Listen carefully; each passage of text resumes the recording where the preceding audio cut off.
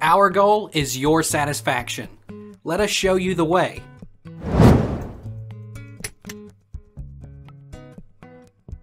At what temperature does Pyrex break? 425 degrees. Is Pyrex glassware susceptible to shattering? Shattering is relatively rare, but it can happen when glassware is exposed to sudden temperature changes, known as thermal shock, extremely high heat, over 425 degrees, or direct heat.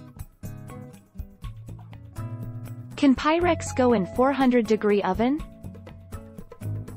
You can use a Pyrex oven-safe dish in a 400-degree oven.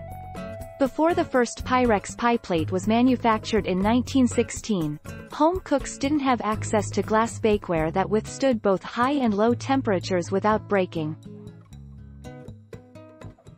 Can Pyrex go in oven at 500? 500 is about the very limit.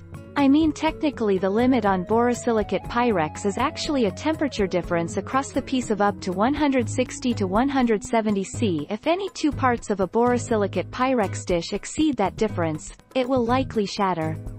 500 is about the very limit. Take our lead. Let's help you make your mark.